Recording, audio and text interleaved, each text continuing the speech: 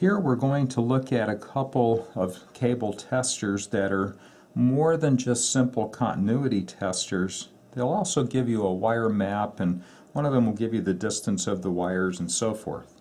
Now the first one here is the ideal voice data video tester, which also is capable of putting out a tone signal that you could receive with a locator. You'll notice the remote unit comes out of the bottom if you want to take it out, because you want to test some cable in one location and go to another location.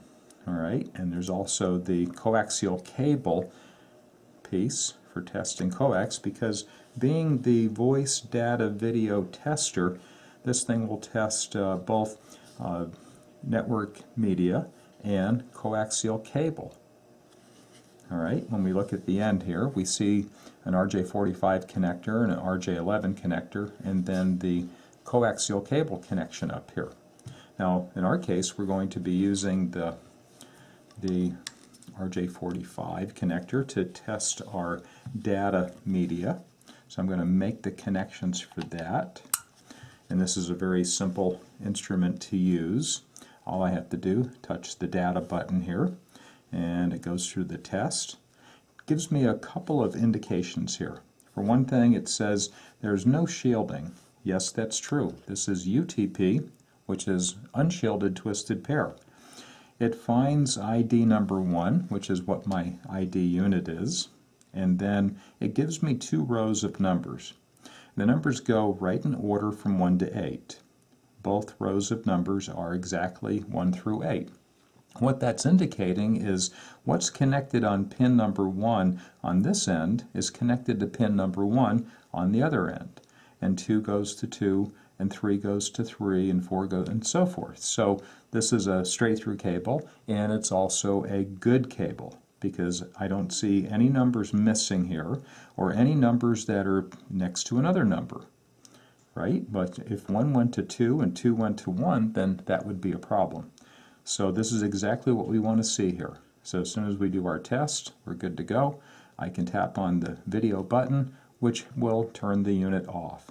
If we don't turn it off, I think it times out and shuts off after 5 minutes or so. But if you're done your test, why not hit the button and turn it off?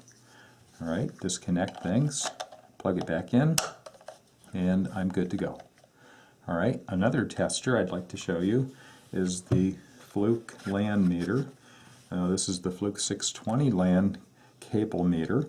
This thing will do a very similar test to what you saw with the ideal voice data video tester a second ago, but this will give you more information.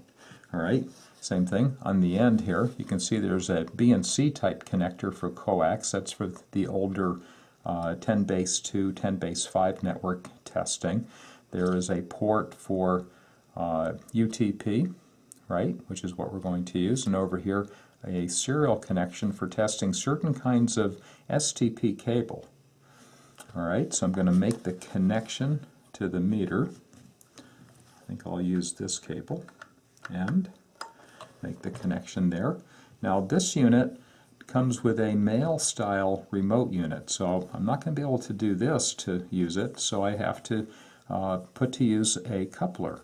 So if I plug in my remote unit on one side of the coupler and plug my cable into the other end, now I've made my connection to the remote unit.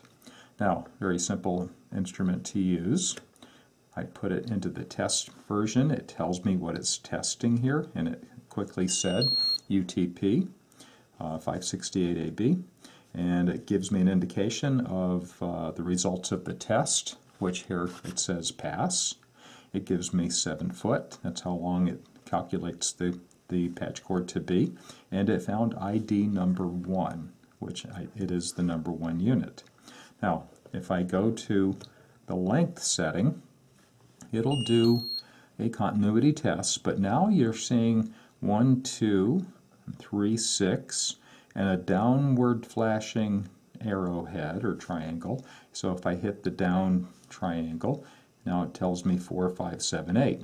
Now if you're guessing that those are probably the wire pairs, then you are correct. Each wire pair are coming out to be 7 feet. If I arrow back up, you can see the orange pair and the green pair both 7 feet. The blue pair and the brown pair both 7 feet. Now that may seem silly that, well, of course they're 7 feet because they're all four in the same jacket, so why wouldn't they be? Well, if there was an anomaly with the cable that gave up some resistance, you would detect that by the wire pair, maybe one pair out of the four pair could be reported as a different length, and that could be a problem. The last thing we're going to look at on this device is the wire map. Now this gives us kind of the same indication that you saw a moment ago on the voice data video tester, where you had the 2 rows of numbers. One difference though is that the Fluke land meter puts things into their their wire pair. So you're seeing the orange pair, the green pair, the blue pair, and the brown pair, and with their position number, if you will. The orange pair on 1 and 2, the green pair on 3 and 6, the blue pair 4, 5, and so forth. All right, so that's a pretty handy thing too. One advantage that the Fluke has over the LinkMaster and the Pathfinder is when you test a crossover cable, you'll see the results here. You'll see 1, 2 on one line, 3, 6 on the other line, and then 3, 6 here, and 1, 2 down here. And then you'll see 4, 5, and 7, 8 exactly as they are here. And you'll quickly see that you have a crossover cable, which incidentally will fail test. But that's okay. When we look at the results and we see what we have, we'll know that we have a crossover cable. So this device makes it very easy to see that. I believe that the ideal voice data video connector would give you the same indication because it gives you the numbers. Alright, so that's all there is to see here.